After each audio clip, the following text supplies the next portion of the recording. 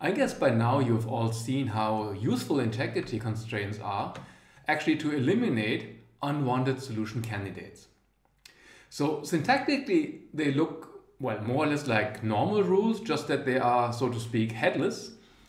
Because the idea is whenever this body here is satisfied, this implies a contradiction and the current solution candidate is invalid. That's more or less the idea.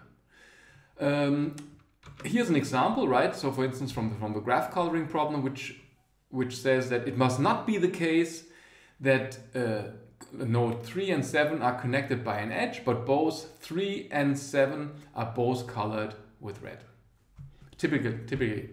Typical example for an integrity constraint. Now let's perhaps look a little bit closer at the technicalities and look at a program.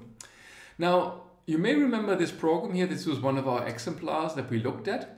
This is an even loop, even because the dependency, so A depends on not B, so we go once through a negation. Then B depends on not A, we go again through a negation and we come back to A. This is an even loop, hence here we get several solutions. In our case, we get two stable models, A and B.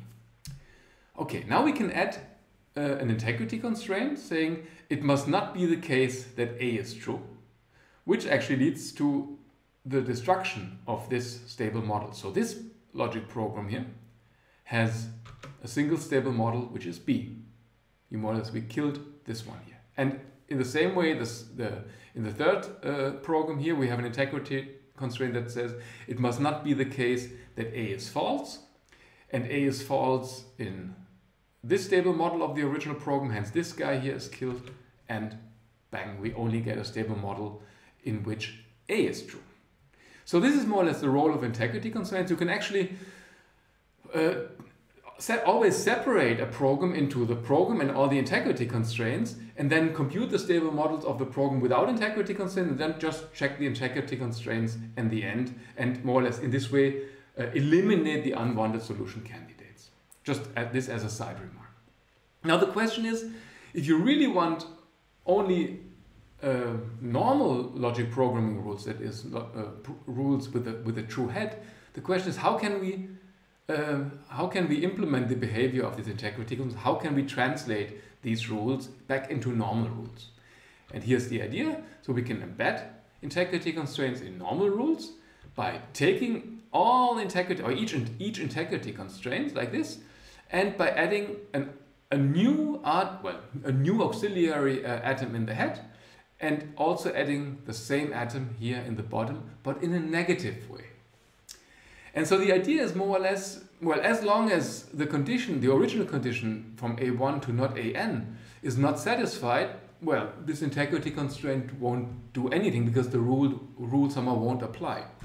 But once all conditions are true, that is A1 to AM have been proven and none of AM plus 1 nor to AN has been proven, then suddenly, just imagine that this disappears.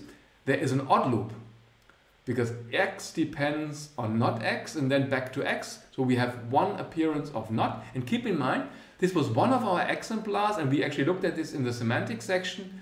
A program that has an odd loop like X if not X has no stable model. And this actually is what happens here. So once the condition of the integrity constraint is satisfied, what remains is an odd loop, and this destroys the stable model. Now let's look at this with our programs.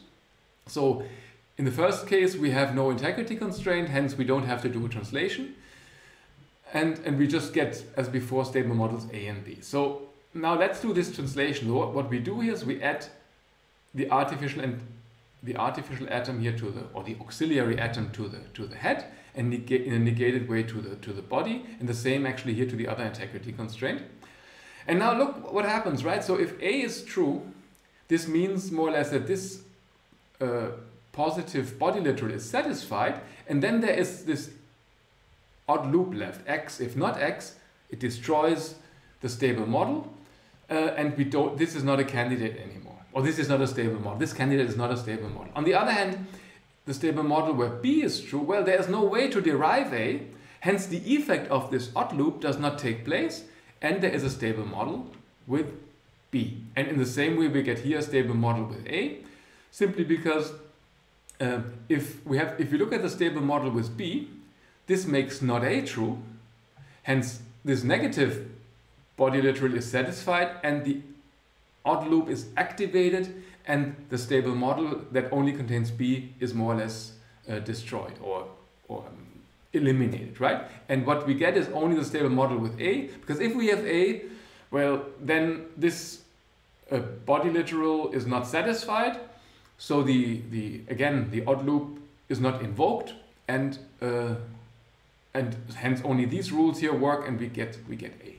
So this is a very, very easy way to implement integrity constraint. Also it gives you the semantics. This also explains, or is one explanation on what actually an integrity constraint stands for. And in fact, they are implemented in that way, right? Because it's very easy to introduce one auxiliary atom and to translate all integrity constraints in such a way, and then they are handled just like normal rules.